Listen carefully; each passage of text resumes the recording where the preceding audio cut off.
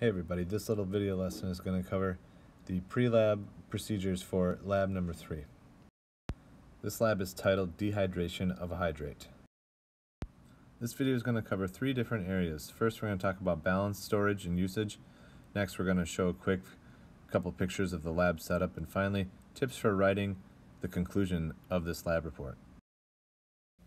Let's take a look at balance, storage, and usage. I'm going to zoom in on this first picture so that I can show you where the balances are stored. You're looking at a set of drawers between the right 2 sinks in the back side of the room. You can see one of the drawers is open. You will find the balances in these 2 drawers. When you open up the drawers, you'll find 3 balances in each drawer. Take a close look at how the balances are stored. You never stack a balance on top of another balance. Also, try not to put any of the outlet cords on top of the balances either. The goal is to try and keep the plate, which puts the mass onto the balance, clear of any unnecessary weight. And the last thing I want to talk about with balances is this. Whenever you're placing a hot object on a balance, make sure you always have this barrier, this is known as the wire gauze, between the balance plate and the hot object. Make sure to zero out the balance with the gauze on it first, so that way the mass of the gauze is included as a part of the zeroed out balance. Then put the warm object on top of the gauze to get an accurate mass. Next, I'm going to talk about the lab setup a little bit. Let's zoom in on this picture. There are a couple things I want to point out. First of all, you got your Bunsen burner here, and it's going to be connected to gas, and it's going to be on, and it's going to be shooting out a flame.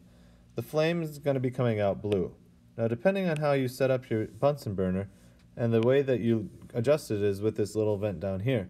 Now, if the vents are open, what you'll get is the nice double blue flame. That's what you want for this lab. You'll see a double blue flame, which means that there's going to be a noticeable inner blue flame and an outer blue flame.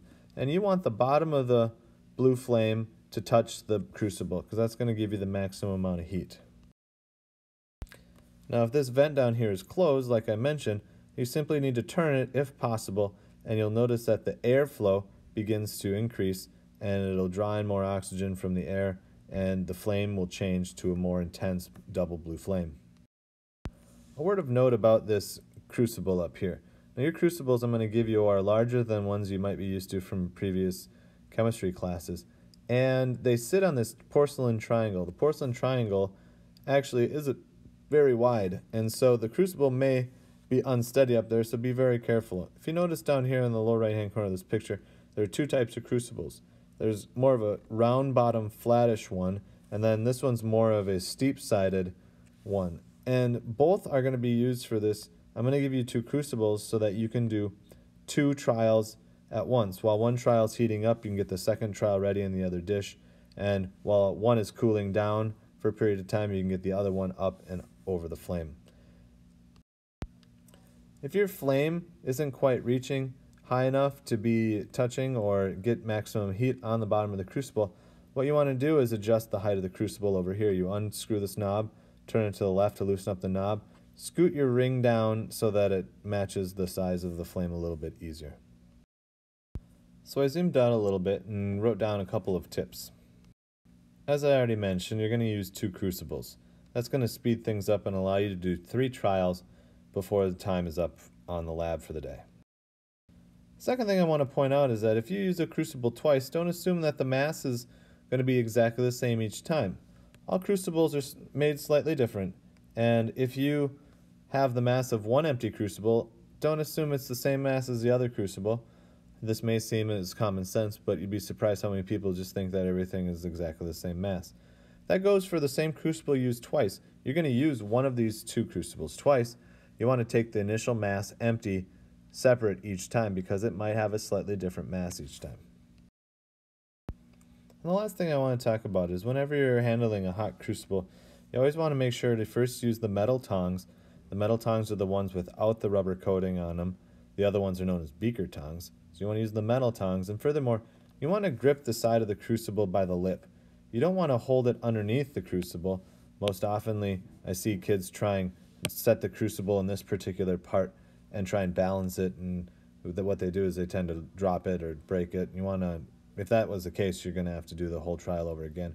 But rather, grab it by the edge right here and hold on tight when moving it between the porcelain triangle and the balance. The last thing I'm going to talk about are tips for writing a conclusion. The lab this time around is not very technical. You're not going to spend a lot of time trying to figure out how the lab is done. You're just heating up a solid and watching for the color to change. Now, the data collection is important, including all the information in your data tables and showing all your calculations. But I'm going to give you a couple of tips on how to write a conclusion, because you're going to write a paragraph and include a couple of key points in it. The first thing that I'm going to talk about is who is the intended audience for your results and conclusions section of your lab. The intended audience is not someone who has a scientific background. It's not your chemistry teacher or your chemistry professor. Imagine you're writing to someone who has no idea what you're talking about, and you need to be very clear about drawing conclusions about things from your data. You need to be very clear about filling in the gaps and understanding so that the audience member doesn't have to continue to go back to the calculations to draw their own conclusions.